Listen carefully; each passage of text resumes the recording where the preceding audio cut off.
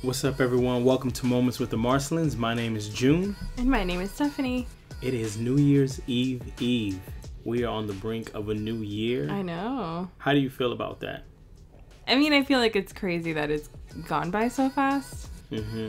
And so much has happened in a year that, like, last year feels like 5 years ago, too. It really does. It doesn't feel like it was just last year, but it honestly flew by. Like, it was just March. Yesterday. Like, it's what it feels like, too. Yes and no. I feel like there's moments where I'm like, oh man, that happened. That seemed like yesterday. But then there's other parts of this year that I'm like, wow, we're still here. Like, that happened this year? Like, everything was just so long ago. It feels, yeah. And it seems like a very, like a very long weekend, I've heard some people say. But in particular, in this particular episode, we just kind of want to talk about this year and review what we gained from it, our insight, and just share. So many times when we look back over a year, we kind of categorize the year by all the negative things that happened in our lives. Or highlights. Or the best things that happened in our lives, yeah. And, but so oftentimes we also remember, like, all the bad things. And we were kind of being mindful, you know, talking through and like thinking through what we're going to share, just because we don't want it to all just be like all the bad things that happened, you know what I mean? Like, in our own lives, there's even little blessings that we have to count. And I agree with that, because like you stated, when we look at a year in review, we point out the highlights.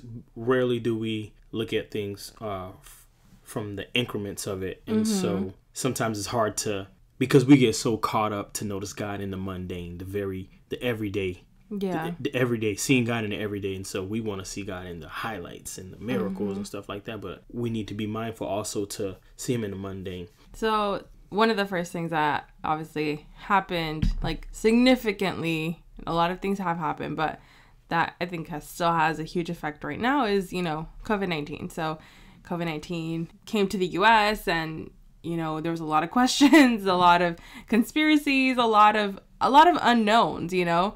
And so with that, obviously, came the shutdown. And for me, I think one of the lessons that taught me was that it's okay to take a break and to slow down. It didn't feel like that for me at the beginning because I currently work in healthcare, so obviously we got really busy. But what I mean is that I learned how to turn it on and turn it off. Because, you know, for anyone who works, you know, that's not a, you know, self-employed or anything like that. Like, you know, you're working for someone else and their demands and what they want and what they need at that moment, urgent, important, you know, whatever. And it was never ending. And so I felt like this year was the year that I learned, okay, this is the moment where I'm going to start it. And this is the moment that I'm going to stop it. Because there were so many other things that required my attention. You know what I mean? Like, emotionally and mentally and just the world and family and, you know, just concerns. And you know what I mean? I can only dedicate this much time to this because other things also require my attention as well. And I, you know, need time for myself too, you know? So being able to put that and be okay with that, because sometimes we feel like we always have to be productive, but you're being productive in rest too. So yeah, I learned that this year. And I feel like I knew that before, but it wasn't until I was put in a position where I literally felt like I was going crazy. I was super overwhelmed, not just like necessarily with work, but just like, again, everything's, you know, you have so many questions. You're trying to process so much. You're shifting, you're changing. We had moved to a new city. We were getting acquainted. There was so much during that time that I was like, hold on, if I don't like pause and like stop and learn how to have and organize my day and have that time management, this is literally going to like take over my life. So I feel like that was a huge lesson that I learned this year, especially when it came to that. What was something you learned during that time or within, you know, this season with COVID?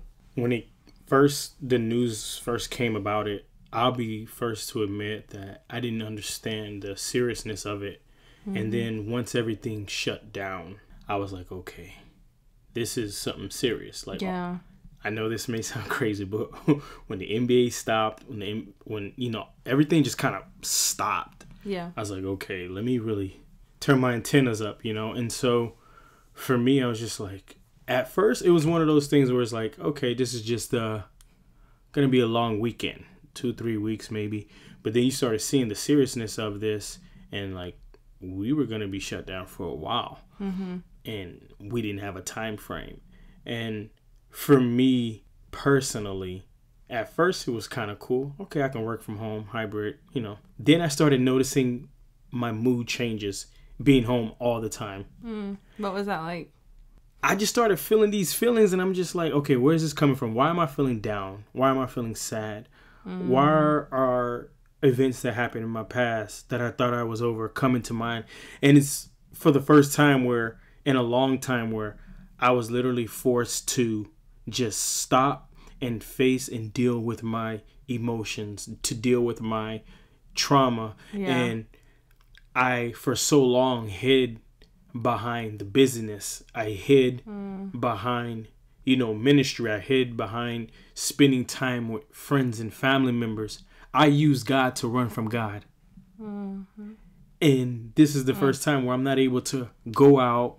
I'm not able to really hang out. I can't hang out with anybody. I'm with you, and I'm with our puppy Kobe. Yeah. You know, and you can't compartmentalize it anymore. I can't compartmentalize it, and that's what I would do oftentimes. And while that might be a good mechanism in some arenas, that's not going to get you long-term, full spiritual development that God will want you to have. And so I'm dealing with these different types of emotions, and I'm like, oh my God, and I don't want to face it. Yeah, I don't want to face it. I'm just like, can we just not?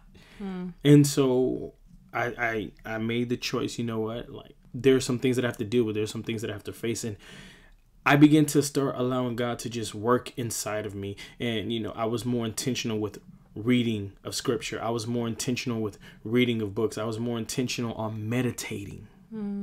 Meditating and quiet time. Just the quiet time, the stillness, and just hearing God, not saying a word.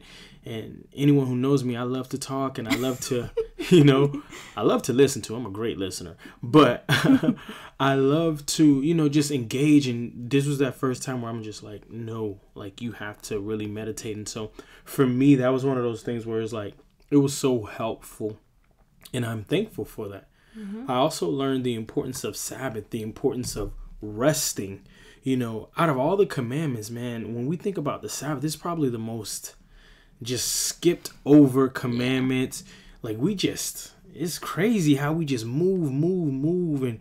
And society tells us if you sleep, you don't eat. And it's just like, this is so contrary to scripture.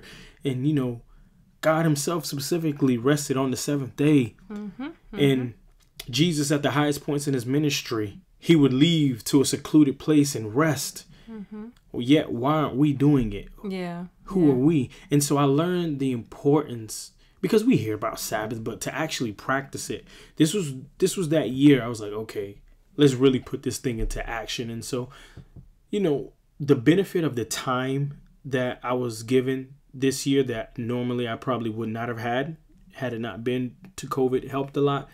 Because it helped with my meditation, my overall relationship with God, reading of scripture, reading of books, and just dealing and doing some internal reflection and allowing God to really just work inside of me as an individual. Like the psalmist says in 139, you know, examine my heart, see if there's any offensive way in me, and lead me into the everlasting way. And so that's been a daily process. Am I where I want to be in totality? No, but I am a better individual, and I feel like I've grown much more than where I was earlier this year. Yeah. What was another pivotal point this year that you feel that, you know, was life-changing? Along with that, starting this podcast. Yeah. Like, I would honestly say that because this is something that we have been wanting to do for years. Literally since like 2017. I'll probably say for me, even earlier. Yeah. And I think that's when I got into podcasts, probably 2017, 2016, 2017. So. Yeah. So I had been wanting to do this for such a long time. Yeah. And I thank God for you, because you're the one who gave me the extra push. Yeah. COVID also helped. And it was like, wow, we're finally doing one of those things that we've been wanting to do. Mm-hmm. And I'm thankful for it because, you know, we have this platform now where we're literally reaching people and, you know, we're sharing the truth of God on a different type of platform, and people that have reached back out to us and tell us how they've been blessed. And it's still amazing sometimes when you hear that. Mm-hmm. And I know that I'm doing God's work. Yeah. I'm doing God's work on a different level, and I'm using the technology of the time to reach people and to just express my heart and to let people, you know, a little bit into our lives and show people that, hey, we're human beings. We don't have it all together. We don't have it all right. But the little that we do know, hey, we want to help. Yeah, absolutely. I think that's definitely been such a reward. I think for me, it kind of ties into like something else that I feel like I learned this year was practicing self-care. And you might be like, self-care in a podcast. Yeah, self-care because you're doing something that you enjoy, mm-hmm. and you're doing something that you love. And you know, for those that know us, you know, we've done ministries from the jump together, and you know, we just love to share, you know what I mean, God's truth, and you know, share from our life and our experiences, and just again being transparent and, you know, open and giving tools and resources, you know, so that way other people don't have to walk through the same things that we walk through in life. And so you know, and just sharing from what God has done in our lives. So I think all of that, you know, has been so important, and I cherish that. And so being able to do that this year has honestly been so rewarding. You know, and again, just giving out of what God, you know, what God has done in your life and what, you know, He's entrusted us mm-hmm. during this entire time. Something else that really stood out this year was the social unrest that had taken place due to the murder of Ahmaud Arbery, Breonna Taylor, George Floyd, and so many others that may not necessarily have made the national headlines. And while all of this is happening, we're all waiting to see what the church is doing about it. And I think overall, we failed. Overall, as a church, I believe we failed because there was so much division amongst the church. And when you just read scripture and you think about the 2 commandments that Jesus left with us, love your God and love your neighbor as yourself. Mm-hmm. If we were to simply just follow these 2 commandments, it's not that hard. It's not that difficult to understand and to realize. But for some people, it was so challenging and it was so difficult to talk about, to address, mm-hmm. to be silent on. And then we were able to see that, I don't know, at least for me, I was able to see, wow, we really have a long way to go as a church. Because as a church, we're supposed to be the one that the world turns to in times like this, in moments mm-hmm. like this, because we have the light. Mm-hmm. Mm-hmm. And I just feel like overall, we really miss that. Am I hopeful that it can get better? Absolutely. But it does, and it is going to take a lot of work and understanding and sitting down and really reevaluating, how is it that we teach scriptures? Do we teach it through the lens of Jesus, or do we teach it from our own lens? Our own cultural lens. Or our own cultural lens. Mm-hmm. And we also need to learn the importance of listening and empathizing. Yeah.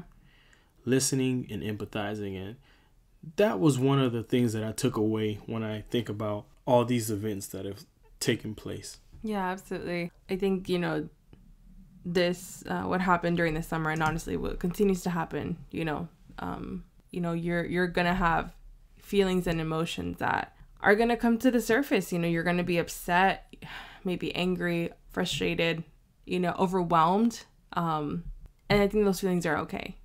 You know, I completely agree with you that it could have been done better.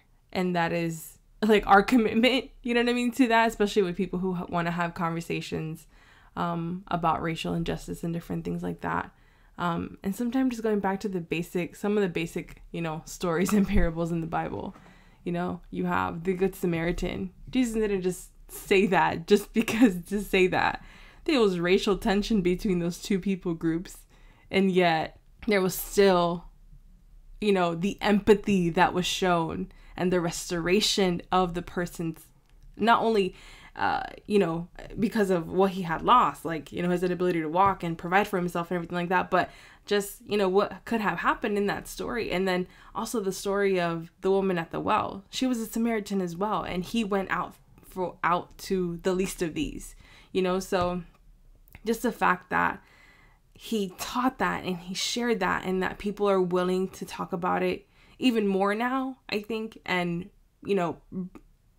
and bring that topic to the table and be like, what can I do and what is my part to play in that? There's hope in that. There's hope in that. Is it where I want it to be? No. But something that we always share is like, I'm not going to let my frustrations exceed my hope. Is it frustrating? Yes. Yes, it is. It's very frustrating. Is it scary sometimes? Yeah. Yes, it is. And I'll be the first to say it. I'm married to a black man in America. Sometimes that's a scary thought, but I am hopeful. I am hopeful that, God willing, our future children will have a better experience in this country than you did. That than our nephews and our nieces, like, you know what I'm saying? Like, that is my hope. And that's what I want to teach them. And that is the gospel that we're committed to teaching and sharing when it comes to racial tension and racial injustices in America. Yeah. And so long as we keep God's word as the foundation and we do what it says, as James says, not only to just be hearers of the word, but to be doers of the word, I believe that we will be in better shape to really change. Because there's a lot of organizations out there that are doing good work, but what separates, or what should separate the church, is that we have the light. Yeah.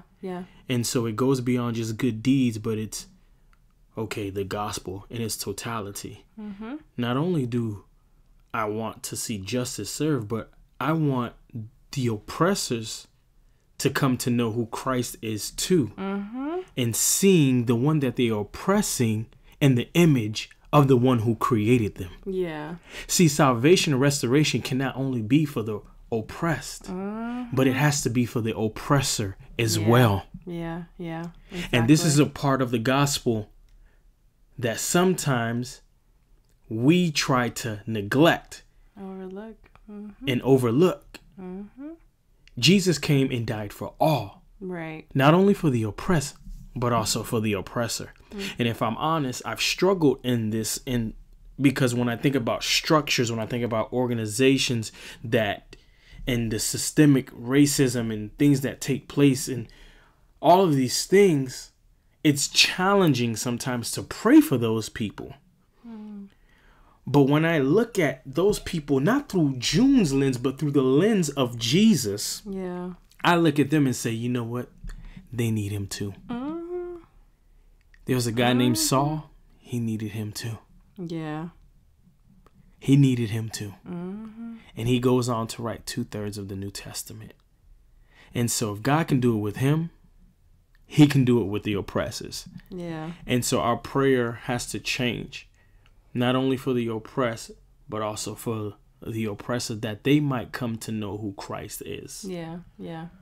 And along the line of social justice and social unrest, we had a presidential election where we were able to also see the division amongst so many people. Yeah. Whether you lean to the right, the left, the middle, you didn't lead, you don't vote. It's okay. It's okay. It was a crazy year. And, I won't get into too much of that. We have previous episodes, our post-election thought, as well as our thoughts on what biblical justice is. And so if you haven't listened to those episodes already, go ahead and do so. But this year we were able to see so much division. And, I think one thing we also need to be reminded of is just because someone thinks differently than you doesn't mean that person isn't a good person. also you can have differences without being divisive. And, you know, those are some of the things that we learned this year. Yeah, I think there's, you know, at least those are like the main lessons. Did we learn other lessons throughout the way? Absolutely. And one of that is that we actually made it out of 2020. Yes. We're blessed. Yes. We're blessed. We are blessed. And if you didn't think you could overcome anything, you're still here if you're listening to this. Yeah, absolutely. Maybe your goals that you wanted to achieve weren't met. Yeah, you weren't able to check everything off your 2020 resolution list or goal list. And that is okay. There's going to be setbacks, and understand, give yourself grace, because we are still in a global pandemic. They're going to be reading about us in history books, but, you know, all jokes aside, you're still here, and that counts for something. You're not here by mistake. You're here for a purpose. And lastly, I think one of the things that we learned is to pivot. And it taught me that I need to be flexible. That I need to be flexible. That having goals and vision, like written out, plain, you know, to follow it, that's awesome. But then life happens. And that list and that checklist and that to-do list might not happen. Were there things on my, you know, resolution list that I wasn't able to get accomplished just because, you know, we're navigating through so many different changes? Yeah, there wasn't. And I actually found that list yesterday and I was like, well, this is nice. But it's okay. You know what I mean? It's okay. Now looking into 2020, you know, we all love, you know, a new clean slate, quote unquote, you know, new chapter. You know, begin to think of what those things are going to be for you. But allow yourself the grace and be flexible, be bendable, you know, to the things that may just happen in life that will require you to pivot and redirect yourself. Because it will most likely happen. Yeah. And you don't have to wait for the clock to strike midnight to write down short-term and long-term goals. You can do that right now. And if there's some setbacks, if it doesn't go exactly as you plan, like you said, be flexible and, you know, pivot sometimes.